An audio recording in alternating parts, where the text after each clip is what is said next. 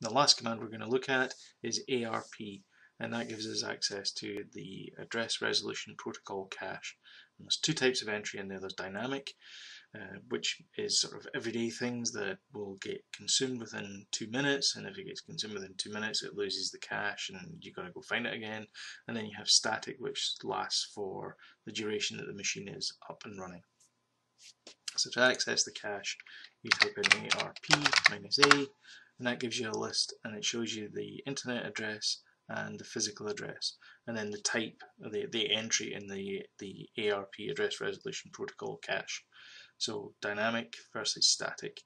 And these ones here that are on my network, 192.168.1, these are the items here. So we talked about Serenity.